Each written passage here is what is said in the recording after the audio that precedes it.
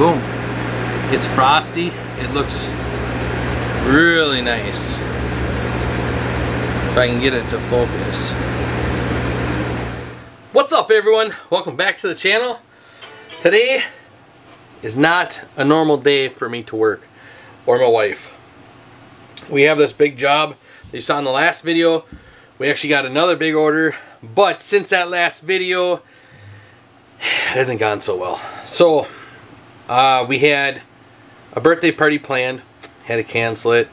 My daughter started throwing up the morning before. We've had kid after kid being sick, so now it is Sunday. Normally we never work Sundays. Kids are taking a nap upstairs, and I'm like, we got to get some of this work done. So I have a bunch of wine glasses I got to run through. We're going to run those in the Thunder. I got to start up the epilogue and get this other big job of tags going and get this done. So I'm like, well, must have bring you along with it because I can show you how to engrave with the Thunder laser glass. Now I am using the Roto Boss. It's what they had on their website. It's what they recommended, so just went with what they recommended, and I like it so far. It works good, so no complaints there. Now I am lowering this so the head doesn't hit the rotary tool. Then we're going to bring this closer.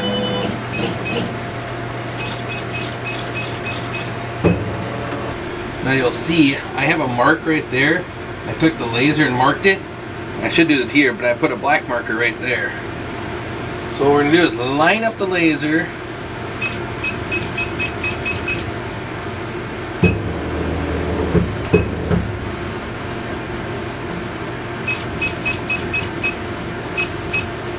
Center.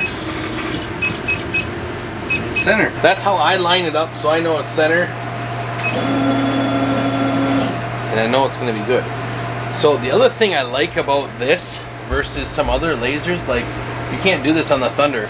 While this is running, I can take this and plug it right in.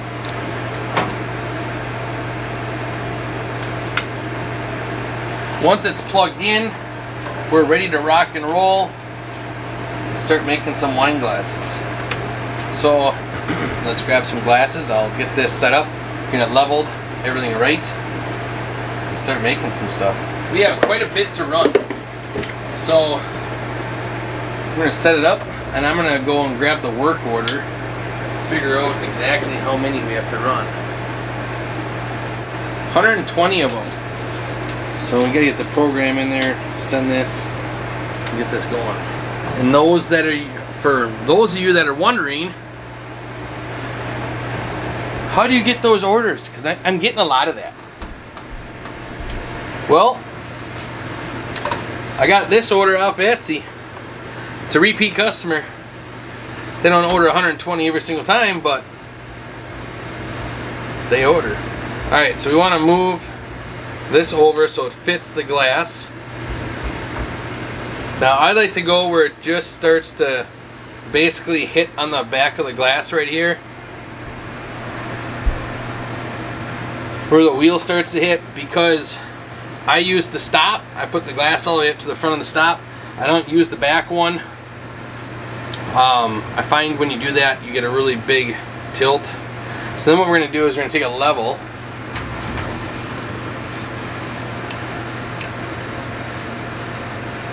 And this, I'm going to turn the level sideways, and some of you guys are going to be like, why are you doing it that way? Well, if you put it on the feet, it goes off the feet. So if you can see, when you put it on the feet, you're down the arch over here and over here. You want to level right here, the tallest part. So by turning it sideways, the bubble's actually going to rest on that part.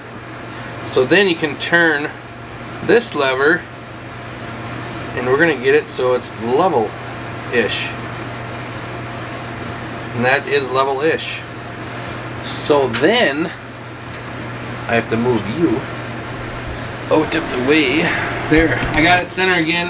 I had to do that because I pressed escape and this went home. So what we're going to do is move this over before I even go anywhere else. I'm going to put it on top of the glass.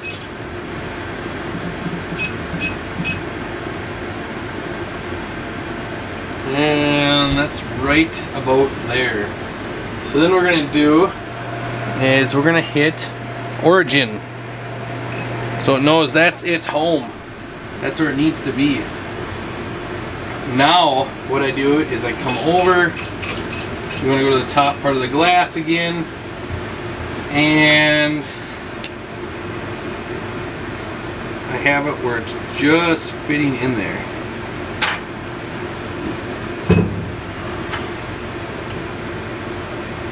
Alright, so I have it so it just fits this in there, and that's about where you want it. Sometimes if it's not etching correctly or right, you want to focus into it. The guy I talked to from Thunder, he said glass can be picky and you can focus into it and it actually works a lot better. So if I ever have problems, I always focus into it, and I've gone to, I think it was 2 millimeters. I believe so, 2 millimeters. So I haven't had an issue with just doing it like this, and then I'll show you the settings, and then I'll see how it looks. I always do 1 right out of the gate. And I don't believe I've done the wine glass in here, but I've done plenty of pints and picture frames, so.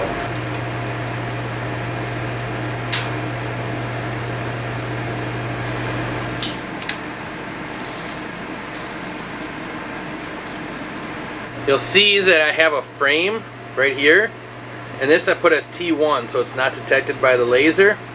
And then what I do is I measured the wine glass so it's 4.5 inches tall. So I made this 4.5 inches long here, so that's my height of the wine glass, like this. And then I set this to 3.25, and I only did 3.25 because I don't like to do more than 3 inches on the name on glass, because it gets to be too long and then you can't see it from just looking at the glass like this. So I never go over 3 inches. So I set that to that. So now all I do is set this in there and it's centered every time when I put it on the center, and then it's gonna go. So I ran it. It's good. Looks good and everything. I always take my little sanding pad here and rub it off. Make sure it looks good. Yeah, it doesn't scrape, nothing. I mean, it's good,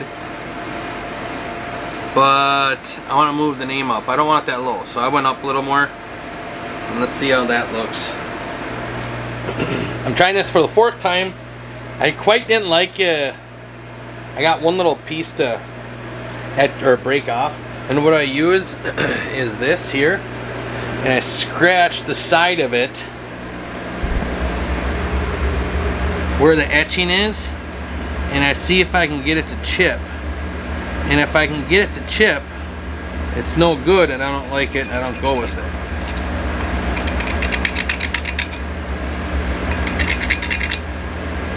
You see, all these started to chip. This one was the least amount, but I changed the settings. I'm trying a couple more, because I don't want the customers to get this when they're at their house, throw it in the dishwasher, and then it comes out and it's chipping. To me, that's no good. Let's see how this looks. Just throwing a $600 camera around like it's no big deal. Alright.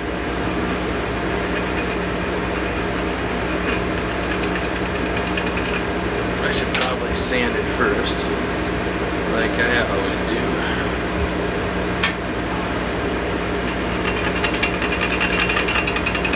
I think I found the setting. I think I did it. I think it's good.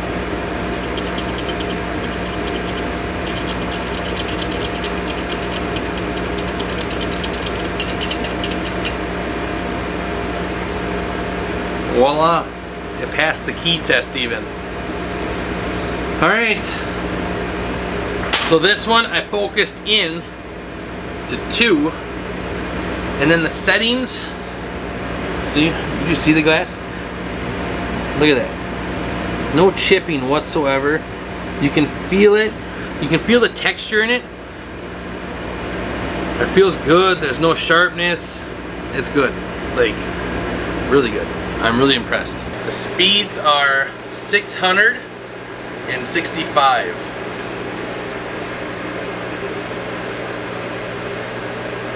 You have to make sure you enable the rotary tool, user origin. I have it on the top. See, you can see wherever that green dot is. See, if I turn this to here, that green dot moves and goes down to there. So you want that to wherever you have this, because that's where it's going to start. Alright. X all that. It wasn't coming out, like, I liked it, I loved it. Actually, I really loved it, but I'm like, shouldn't have to focus in. If I can eliminate that, because I'm looking at, okay, if I like get in a car accident or something happens, Sarah can still run this business, right? I want to put notes in here. Well, telling her to focus in, focus out, blah, blah, blah. If she just knows, she has to take this tool and get it to focus, boom, you're done. So the settings I have came up with is 400 and 100 for power. So that's a lot better. I don't change nothing else as far as focusing this round, because like I said, I wanted to grab that, put it in there and go. I like the turnout. I really scratched hard with the key, and you can tell I got one part right up there that I got to etch on the tip of my thumb. I don't know if it's picking it up, but right up in there. And I was pushing hard. I thought I was gonna break the glass in my hand. So I'm gonna go with those settings and I'm gonna run them through. Correction, I have 240 glasses to go through. A company that needs them right away from Texas that found me on YouTube, they need 120, and they need another 120, someone from Etsy. So, a lot more than I thought I had to do. It's gonna be a long day, very long day.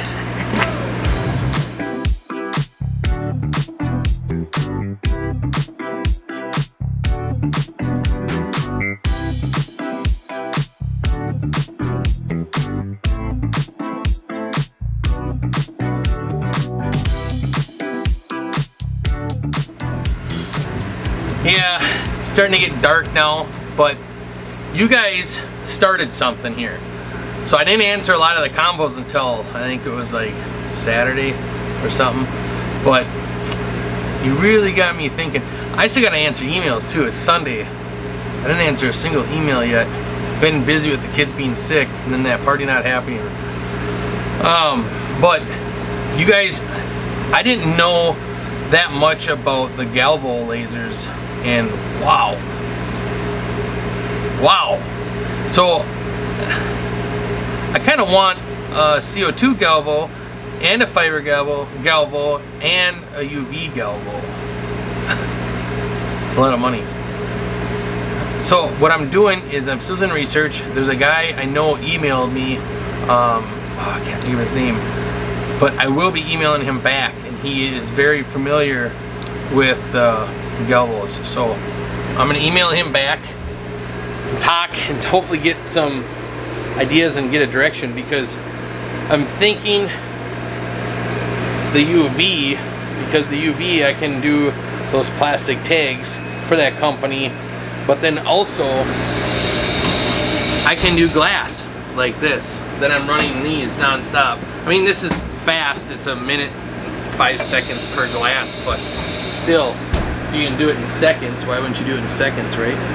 So that's just more time. Saves me. So I am looking at the UV for that aspect of it, but I'd like to know what they do with the tumblers and stuff. So anyways, I'm gonna email that guy and we'll find out what route I'm gonna go. And obviously you guys are gonna be along for the ride, I guess. So yeah, that's about where I'm at. The tags, I've got 500,000, 2,000. I got, oh wow, I only got 600 more to go, so almost done with that. That's gonna be a plus. Fill up that bank account, and then I'll drain it so I can get a Galvo laser. No, I won't drain it. Drain it would be getting all three. I kind of want all three. Some of you might be thinking, how does this guy get all these big jobs? Well, for one, I've been doing this for many years. But two, it'll come. You have to take your time, make sure you're getting the word out after you get established, once you get your business established. Now, only experience I can give you guys is online. I don't have a walk-in per se shop. I mean, I do for the people we know, but for people we don't know, I don't do it because we do this out of our house. I have a family, I have kids, and there's just a lot that plays into that factor. And maybe I should. We've thought about, you know, maybe I should get a place like in town. We've thought about that, but I don't know. I think I would lose the enjoyment of it because right now I can just go downstairs, start working, or I can go do something else and then work that evening, you know, without driving anywhere, and I can be home with the kids. I can stop, like I'm talking to you guys, the laser stopped behind me, I can hear it, and the air's gonna shut off in a second. But the whole point is I can do this from my house. Why should I get another shop and do it there? Eventually I'd like to get a different house and with a little bit more acreage so I can build a shed, put everything in there, and then have that as a walk-in. But I don't know. Back to the big jobs, I guess, is keep going. And for all the people that think Etsy's not worth it, well, I beg to differ. We make quite a bit of money, quite a bit of money off Etsy, and a lot of big jobs. And one of these wine glasses are from Etsy, and they didn't blink an eye. Some people don't blink an eye at, you know, bigger jobs, and some people do. But you have to also remember what you're worth. Don't do things for free. Don't race to the bottom like some people are. Stay afloat, stay on top. I want these videos to help people to see that there's more out there. You have no idea how much enjoyment Sarah and I get. Like we didn't, you know, dream of this when we were kids. Like we were gonna grow up and be laser engravers. But looking at it, like, yeah, there's a lot of stuff that we hate about this job also.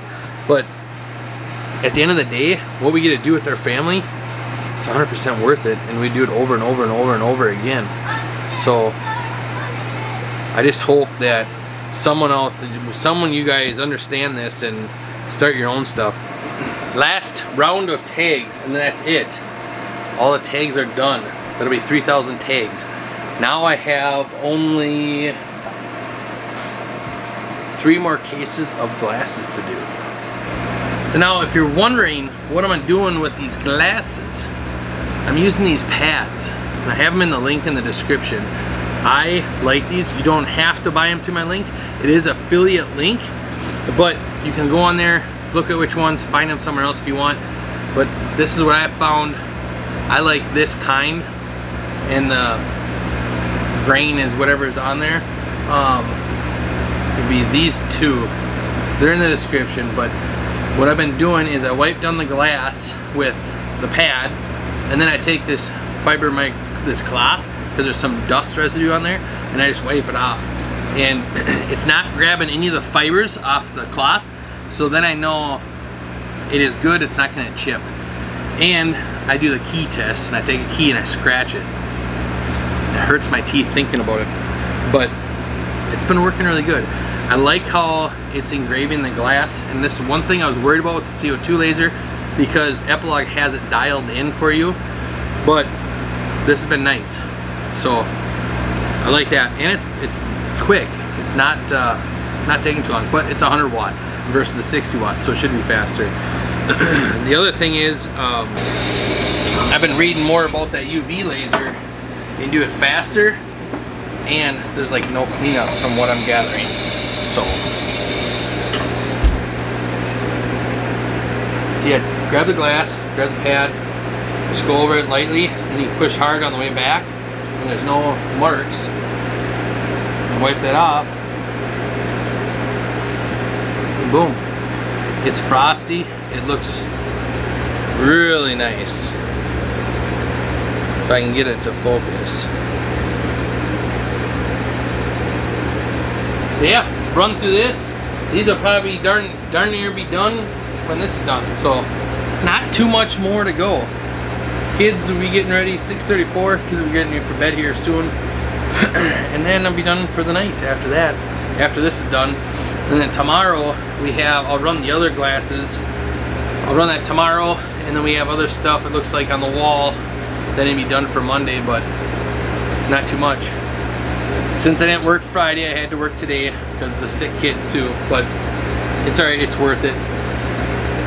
It's so worth it. So I hope I'm giving you guys enough encouragement to keep going and keep pushing forward. I know every time I get discouraged or I'm like, there's not enough time for this YouTube and I just can't do it and do the work. It's just so much. You guys always, someone has always reached out and is like, either put a nice comment in the comment section or they email me and they tell me how much I'm helping. And that honestly keeps me going, because I'm not gonna lie, it is a lot of work doing all this videoing and stuff, but it's worth it if I'm helping someone, and that's all that matters in my eyes. I didn't ever expect this to go anywhere or do anything, and it's blowing up beyond what I ever thought it would be. So thank you for watching me work. Really. Alright, best of luck. Thank you guys. I'm glad you guys see me again. Bye.